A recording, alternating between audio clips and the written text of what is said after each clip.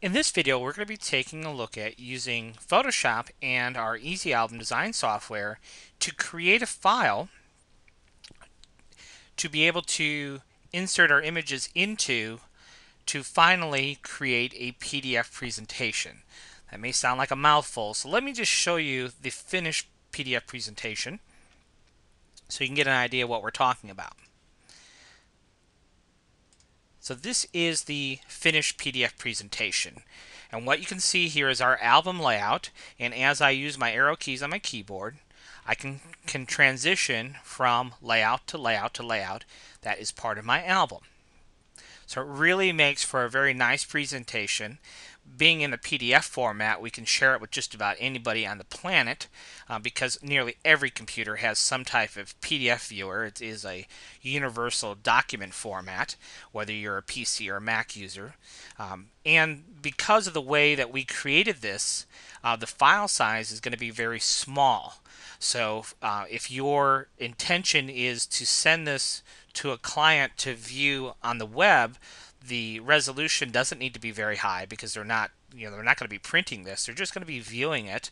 And so what we can do is we can create a nice template like we've done here that enables us to present our album and also our brand and our company. And so what we did, of course, is we've created a nice basic little template. We have a little bit of texture at the top and bottom of our layout. Now that's not part of the layout, of course. And then we have our brand, which is our Easy Album logo, kind of just laying over the top. And it just makes for a really effective look, and it's really super simple to do with Photoshop and Easy Album. So that's what we're going to show you how to go about creating. So let's go ahead and close that out. Now, we actually have a separate video that will show you the actual PDF output options when we're using Adobe Bridge. So check that out if you don't already know how to actually output the finished PDF file. What we're doing here is we're creating the files, and then once the files have been created, then we'll go into Bridge and we'll output the actual PDF file. So we're going to be using CS5 in this demonstration. Pretty much everything that I'm going to show you is going to be identical no matter which version of Photoshop you're using. Now we are going to be using our Easy Album extension. So if you have Easy Album, you'll be able to follow right along. If you don't and have our Pixel Creator Pro software, should be able to follow along because everything I'm going to show you in Easy Album is of course available in Pixel Creator Pro. And if you don't have either one of our programs, that's okay because everything I'm going to show you you can do right in Photoshop yourself. It's just going to take a few more steps. So with that said, let's go ahead and begin the process. So first things first, I'm going to create a new document. And so I go into Easy Album and choose the new document tool.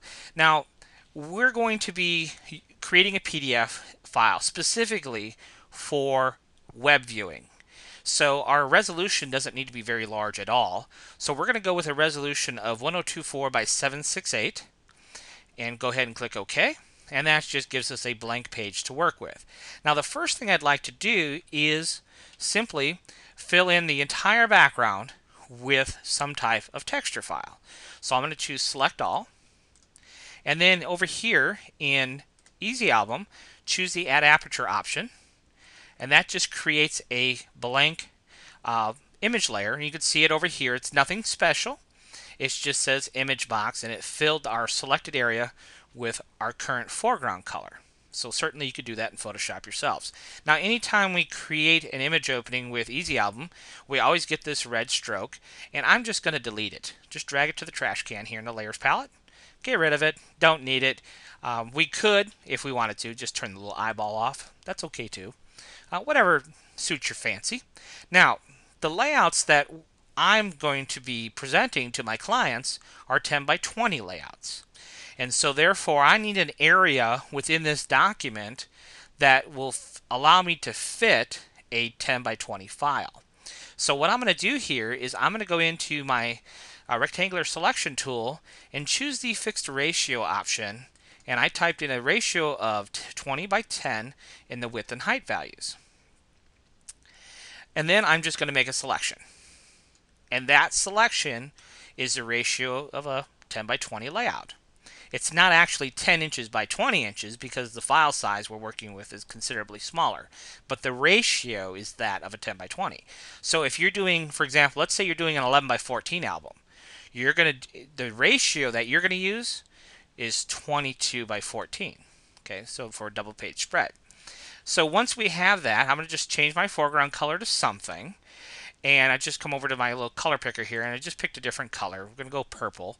Back over to Easy Album and choose the Add Aperture button. And just like before, we get this red stroke. I'm going to change that stroke color. Just come over here to Photoshop, double click where it says stroke. Brings open the standard layer styles dialog box, which will drop it to 5 pixels to the outside. And the coloring, let's do white. And then what I did, let me just open up our original template here. And I'm going to cheat and just borrow our Easy Album logo. It's in a layer group. I'm just going to drag it over to my new document. And then we'll just close out my original file. Now, little tip for you, when we're in our Move tool, I have the Auto Select Group option chosen. And that way, anytime I have a layer group, which consists of lots of layers, I can just drag right into position. I think that looks pretty good, just about like that. Okay, that's all there is really to it. Now let's go ahead and save this document. So we'll save it to the desktop, and let's call it Preview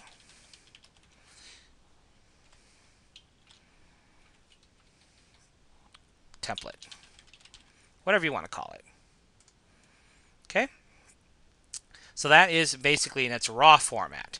Now what I would like to do is I would like to insert a texture file here in my background.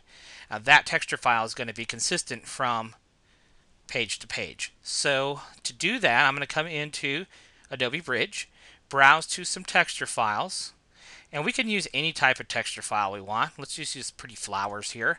And then we're going to come into Easy Album and choose that Easy Place function. And it asks me if I want to use Bridge to select my image, which I've already done, so I'm going to say yes.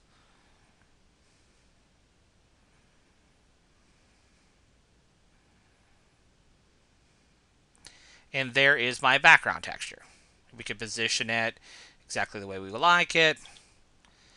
That's fantastic. Now we could show you one other little tip once we get finished here. It says, do I want to use Bridge to select image? I'm actually going to choose the skip option. I'm not going to populate that particular image layer at this point.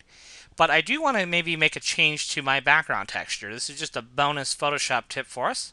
If I come down to my layers palette, this little black and white circular icon, I can choose an option here, which is our hue and saturation. I love this option. It gives me the colorize option, which I can then change the background texture color. If I lower my lightness to darken it up, lighten it up, and I can also change the hue to make it just about any color I like. So pretty cool options there, and maybe I like that. Okay, so that just kind of changes it up a little bit. Now here's what I would do. When we go to use our Easy Place function, the Easy Place function will always look for a image layer named image box, and our background texture right now is named image box. So I'm just going to change this to background, and then when we use that Easy Place feature, it won't recognize that texture as an image layer. Pretty simple. And let's just go ahead and resave this back to our preview template. Okay. Step one out of the way, we've got our preview template.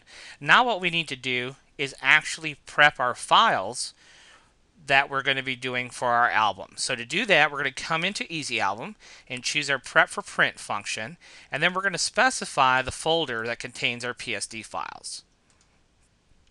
Our target directory, which will be at our desktop, we're going to choose the Copy Image option, and then we see here the option to export as JPEG, and choose Prep.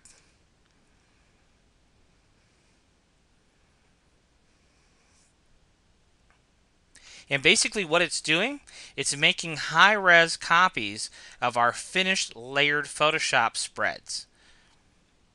So every PSD file that was in that folder, it's going to make a high-res version, but it's going to be flattened to a JPEG.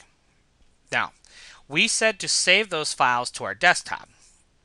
And so what we're going to do here is we're going to come into Bridge and look at our desktop, and there'll be a folder on our desktop called Prints, and in that folder will be a flattened JPEG file of every PSD file that was in the folder that we specified. So we had these preview templates already created, so let's just delete those.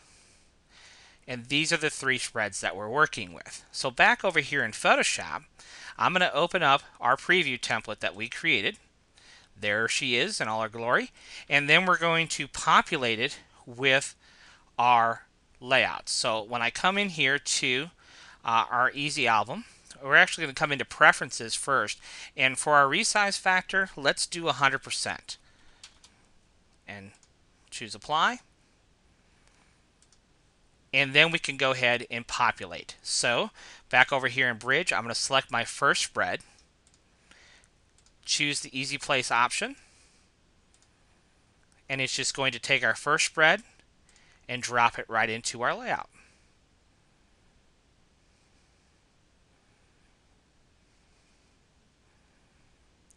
And there it is. And you can see it fits exactly perfectly because we did that 10:20 ratio image selection. There is our first layout. So we're going to save this as a PSD file in that Senior Album 01. So we'll do Preview Template 01 and hit Save. And then I'm going to come back, choose my next spread, choose Easy Place again. And of course, yes to use Bridge.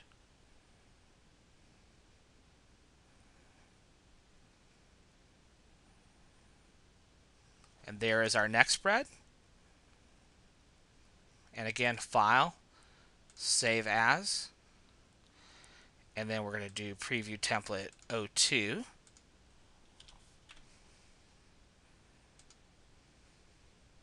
Back over to Bridge. One more time. Easy Place for our last file. And we do that for every spread in our layout. So it's a little bit more work, but it makes for a nicer presentation as well. And so we'll do File, Save As, Preview Template 03.